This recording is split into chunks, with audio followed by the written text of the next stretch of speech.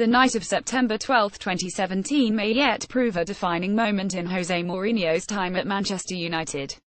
Chris Smalling, Antonio Valencia, Juan Mata and Marouane Fellaini may have all previously taken a turn as skipper, but this felt different, as Paul Pogba belatedly took up his place at the front of the queue in the tunnel, with that luminous armband in tow. A strong statement was sent out before a ball was even kicked against Basel. The France superstar was officially Manchester United's main man as he gleefully nodded along to the Champions League anthem under the lights at Old Trafford. Ander Herrera, in contrast, did not even make the squad, and it has been Marouane Fellaini who has benefited from Pogba's hamstring injury. Last season's Club Player of the Year has had to make do with a bit-part role following United's impressive start and has made just 4 starts so far this season. Herrera has retained his influence despite a lack of starts. Rather than sulk or ponder his future, Herrera has kept his head down and maintained his influence in the dressing room just as he did a year ago. And it is those qualities that have really stood out so far.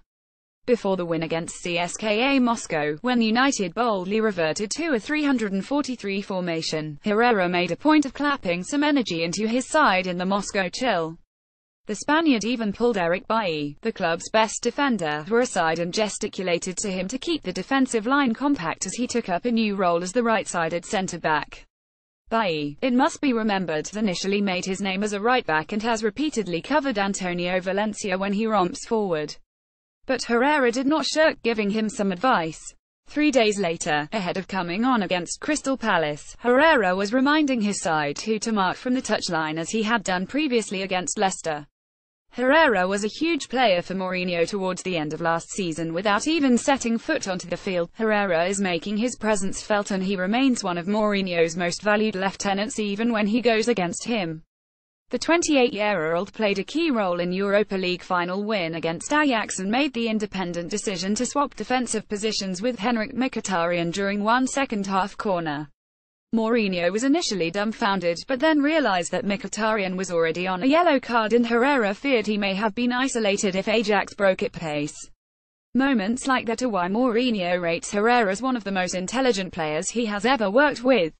Not only can the Spaniard carry out his tactical instructions to a T, Eden Hazard can tell you that, but he has the presence of mind to make the right decision in the heat of the moment.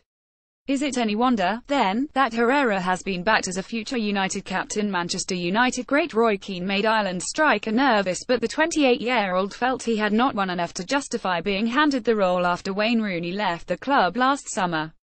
And, whatever you say about United's record goalscorer, he was a highly respected figure in the dressing room, particularly for young players.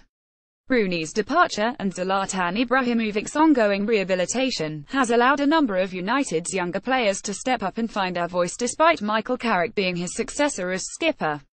Romelu Lukaku, for example, has made an instant impact in that regard, regularly berating Daley Blind for his service and boldly taking up penalty duties against Leicester. Mourinho has made a point of not appointing a vice-captain so a number of his senior players could again take a turn at leading the team out. But a tough decision awaits when Carrick eventually retires. Pogba or Herrera? Get all the latest Manchester United news first with our new app. Download it here now.